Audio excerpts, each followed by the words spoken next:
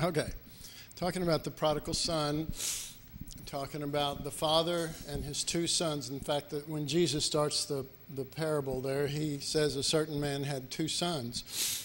And so we have the father, and this story, this parable is communicating something of the father's heart, okay? So it's not just a story, and it's not just a little quick teaching lesson. It is trying to reach us on another level other than our earth life and our Christianity, and to bring us into the Father in a greater way, that we might know Him, and in knowing Him, be able to relate to Him on the basis that He wants to be related to. Okay, so he gets into it pretty quick. A certain man, that man had two sons. Okay, so we got the prodigal and we got the elder son. All right, so a certain man had two sons, which means he's a father. All right, so what you have and what most people see is the problem with the prodigal. Okay, now I'm not going to get into it right now, but if you'll check out the story, especially the beginning of chapter 15, verse 1 and 2, you'll see that that Jesus is telling this story not because of the problem with the prodigal, but with the elder son. Okay? Just so you know that. Check it out. Don't listen to me. Search the scriptures. You know, don't believe what I say. See if it's in the Word of God. Okay? So he's got these two sons, and it looks like the father's problem is with the prodigal if you don't really notice the first part and why he's telling this story. So the problem looks like the prodigal has gone out. He's taken the father's inheritance. He's gone out. He's using it for his own ends, and he gets out there and he gets in trouble. All right, so he wants to come back, and he wants to, repent. That's the way we see that. And then the father receives him back, and I'm telling this the way most people see the story.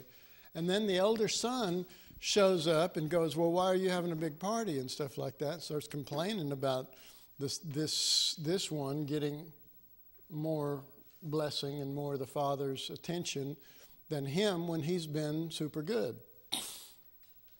All right, so what you have here is the prodigal is a mess because he doesn't know the father's heart. He hasn't been functioning truly on the father's heart. He's been as a son. You could even say he's functioning more as a Christian until he left home. Okay? He's just in the house. He's doing what he's asked. He's trying to be good. But at a certain juncture, he goes out on his own. All right. So he's got all these problems, all this stuff that's off. But you look also in Luke 15, and you see the elder son and the prodigal went out and did a bunch of stuff that we would call sin, which is fine. Did a bunch of stuff that we would call sin. But the elder son showed attitudes and things that are contrary to what the father wanted in his son. Okay? So, which is worse? Well, Jesus is telling this parable in verse 1 and 2 of Luke 15. He's talking about this elder son because the Pharisees were saying the same kind of thing. And they had the same kind of attitude. And so you go, okay, well, here's us, black and white. Which one's right? Which one's wrong? Okay. Well, guess what? All these sons are wrong, and the only one that is right is Jesus. And he's also the only Son that God wants truly relating to the Father through us. And that's why I said, because this is Galatians 4, because you're sons, meaning you're in the family, because you are sons, you are in the family, God wants to send forth the Spirit of His Son. The Spirit of His Son. The Spirit of His Son. Not just like a little Jesus in our heart somewhere. Well, I got Jesus, you know. Really? Elder son? I don't see him. Well, he's in there. Yeah. The only thing that matters is he's in there. Well, you could almost say, and this wouldn't be true sound doctrine, but you could almost say that they are saved, but they're not born again. Now, you can't get saved without being born again, but we make a difference within that. We make a line, and that line is, at least I'm saved without any evidence of the new birth, which is Christ being formed and born in us. We say, I'm born again. Well, no, Christ is actually formed in or born in us. All right. So we receive Christ at salvation, but salvation, as we see it, tends to be, I'm not going to go to hell, I'm not going to be punished, I'm not going to da-da-da-da. And new birth tends to be some inward thing that gives us comfort or something like that. To the Father, the new birth is the Son, His Son within us. But the Father wants that Son revealed in us. He wants to send forth the Spirit of His Son. We go, well, I got the Holy Spirit. It didn't say the Holy Spirit. It said the Spirit of His Son.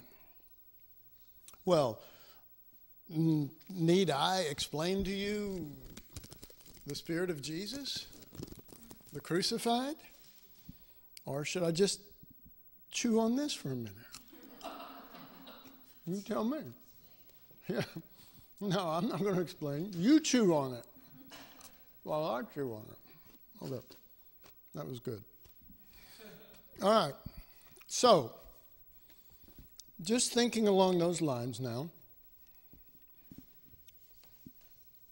We got the Father, and in this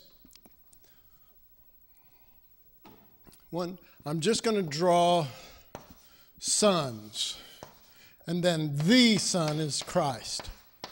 Okay, instead of labeling it the elder son and the prodigal son, they're sons. It means they're in the family, but maybe they don't have the Spirit of His Son. But maybe they also have a lot of things that make them feel that everything's good. Okay?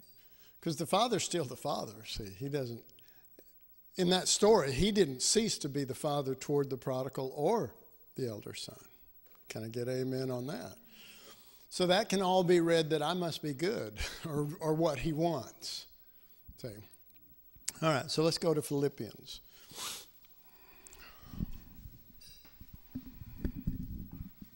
Philippians chapter 3.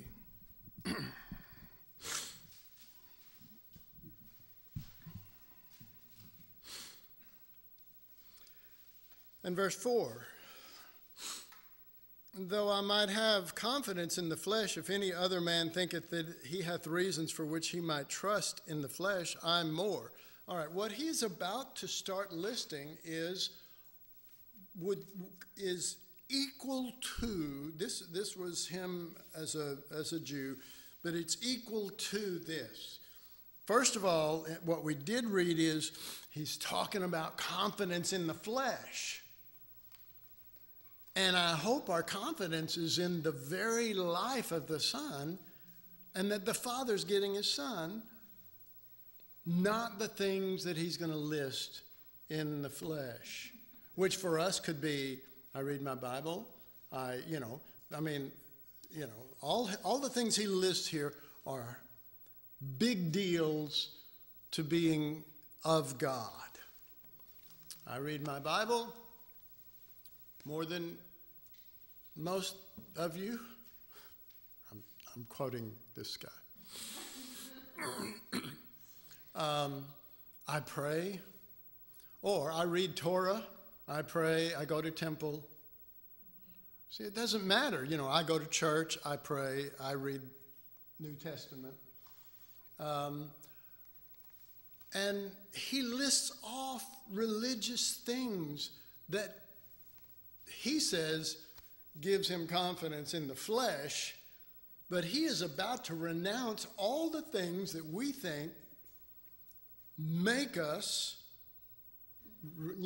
acceptable, religious, spiritual, all the things that we count as gain. Okay? So, sons, with all of our orbit around us of Bible reading, prayer, going to church, doing this, I help out, I give, all of those things that orbit our life, that we've formed what we call an environment.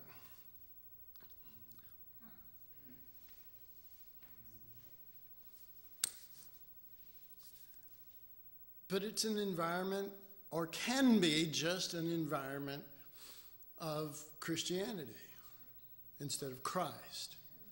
And, sometimes I have people go, well, all you ever talk about is Jesus. I'm going, someone said that to me. And I said, is that really a bad thing? I said, should I not really be lifting Jesus above everything else? All right. So he says, verse 7, but what things were gained to me, talking about these religious things, those I count lost for Christ. All right, my God. Is that so hard? I know that we feel real proud of ourselves because, my life was before I met Jesus, I'm proud of myself. I left off doing drugs. I left off smoking. I left off drinking. I left off selling drugs. I left off all of that.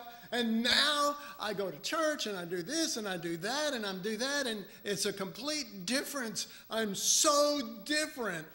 You're not supposed to be different. You're supposed to have Christ formed in you. That's the goal. That's the heart.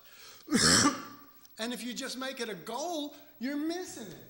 I said, that's the goal, that's the heart. But if you're making it just a goal, you're missing it. It has to be the heart. It has to be. It has to be. It has to be that,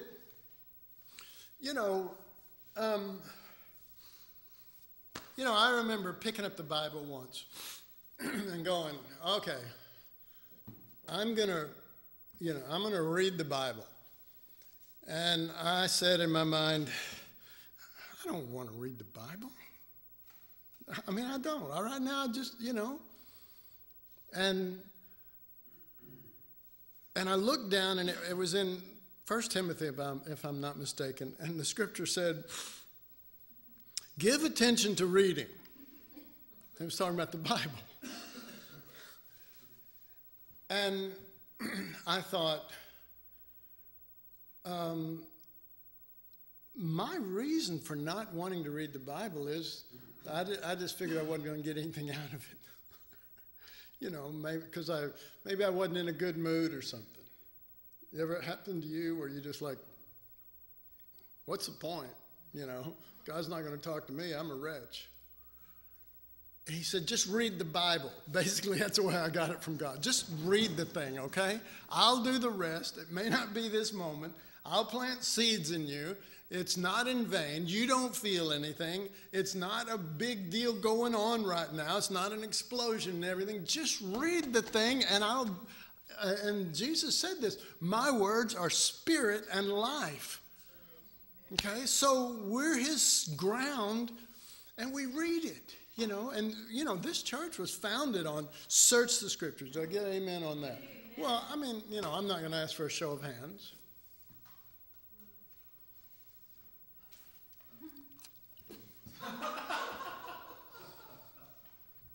But how many of you have really given? Remember, there was this time about soaking. I don't know. I'm enjoying this, that's all. We're not just soaking for the fun of it. We're going after the Son. You don't do that for a little while and then go, well, that was fun. You go, I want more of you, Lord. I have to have you. There's no need singing songs. How's that song go? I'm desperate for you. And then we go home and move in the church service, Lord. That way it'll make up for all of my lack of seeking you outside of the church service. No. He's after our heart, amen? He's after our heart. If he doesn't get our heart, everything else is in vain. All right? Elder son stuff. I said, I don't remember if it was the last class of this one, but I said, Jesus said, I do always those things that please the Father. The elder son said, I have never broken your commandments. I've always done what you asked. Anybody see a difference between Jesus and us? I mean, we want credit for seeking him.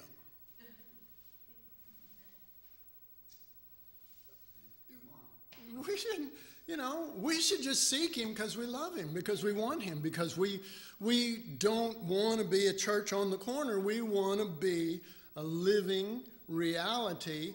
We want to be his hands. We want to be his feet. We want to be his mouth. We want to be his body. We want it to be real, so real that it's not about us at all. Doesn't mean you can't work on a job or do this or that. It means that who you are is not who you are. You okay with that? Christ is your life. You okay with that? Well, what was that phrase I used? Something about our terminology. We want to put life in our church. Yeah. We're seeking, not we, but me. We're seeking to put life in our terminology. Oh, we have the right terminology. It's about the cross. It's about Jesus. It's about da-da-da-da. And so we go, Lord, put life in my terminology. We'd never use those words, of course, but our mentality might be, I know the terminology and put life in it. Just forget the terminology. Just act like you didn't learn anything and say, Jesus, I want you, I want you, I want you. Oh, I'm fulfilling, the cross. Really, try that standing before God. Well, it's true. It's true. Well, God's not looking for perfection, and this is another problem that people have. He's looking for Christ. Well, if he gets formed in you, there'll be a lot more perfection than there is at this moment. Right? But he's not looking for perfection. He wants an increase of his Son. And you're showing me I got 1 minute left.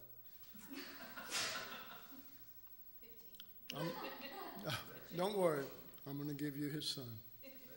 And I'll quit. In closing, brothers and sisters,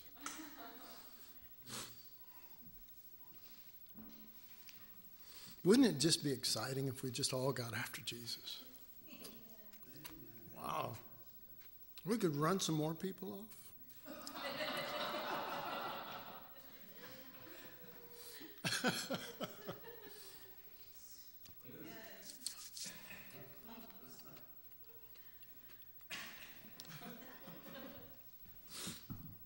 Thin the herd? No. I mean, just how wonderful would it be if we were all on the same page? It's called the Bible. I don't mean the same exact page, just the same page, the Bible. And that was our heart, and that's where we want. That's where we want to go. That's the direction we're steering. That's where we're going to steer. And we're not going to be deterred by, because, anytime you make a decision to really, really go for the Lord, everything in the world's going to hit you. Yes. Like Patty knows that literally.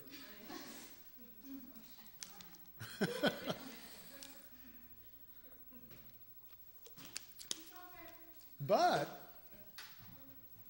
the Lord allows that. You say, well, the Lord ought to keep the devil off my back when I'm going for him. Well, God the Father didn't keep the devil off of Jesus' back, or people being critical or any of that kind of stuff. God the Father wants to know where your heart is. And he wants to know how serious you are.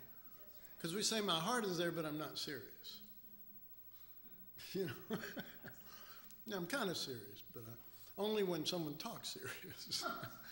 But there has to be. I should have quit, but I'm not going to.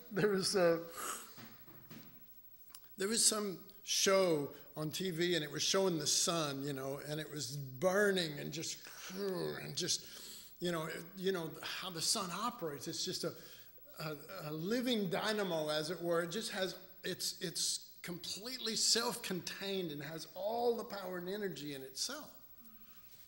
And I thought, that's what Jesus is. And we are totally not that. We need pumping up, and we need something exciting to happen. I need something exciting. Okay, here's something exciting. I want to give it to you. It's called the Bible. And the Holy Spirit will breathe on this thing, and he'll begin to reveal the sun, and then you won't be a planet circulating around the sun. You will have the sun formed in you, and there'll be little planets that'll come around you to get the sun and get the sun. Jesus we're talking about. You did get that, didn't you? Boy. All right. So,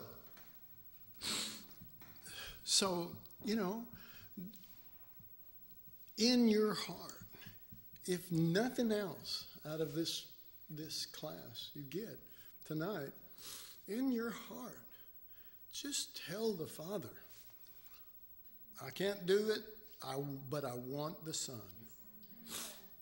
And if you need to bring about something, in the externals to get me moving in that direction, do it. But be careful, because, and it may not be what you think. Set your heart on him and don't worry about the rest. Seriously. But our minds go, I want you. I can't do it. This and that. And I always slip back. And just do me a favor and shut up, okay? Just don't let your mind control your heart.